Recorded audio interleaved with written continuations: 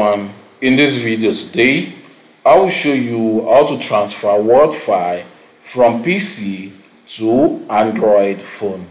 So to do this, what you have to do, I've explained different type of ways to do this using USB cable, Bluetooth and some other method in my other videos. So in this video we'll be using another method, which is a new method. So to do this, as you can see right here, here is the Word file right here. The next thing for you to do is just to open any browser on your PC, then enter your Gmail, log into your Gmail. As you can see, I've just logged into this Gmail. The next thing for you is just to make sure you have the Gmail logged into your phone also.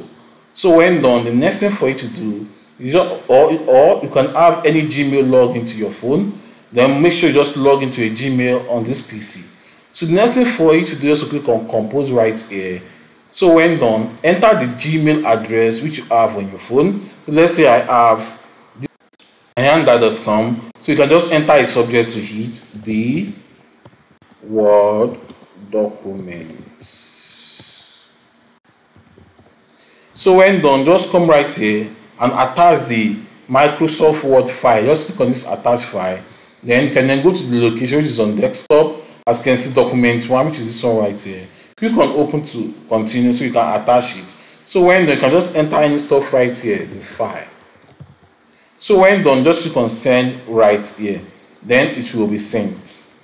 As you can see, message sent.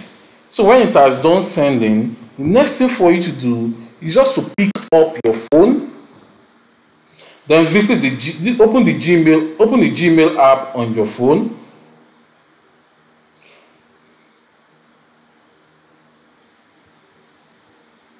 So right now, as you can see, here is the Gmail. Here is the file which I just sent recently to the Gmail. You can just click on it to open. Then you can then download it. You're clicking on this button right here to download it to your phone. Let's just click right here to continue. As you can see right now, it's downloading. So it has been downloaded. As you can see, download successfully. You can just click on it to see the file on your phone. The file has been saved to your phone. As you can see, it has been saved to your phone, and you can also open it on your phone. So that's how to do this. Hope this video up. Please give it a thumb up and don't forget to subscribe to our YouTube channel. See you in the next video.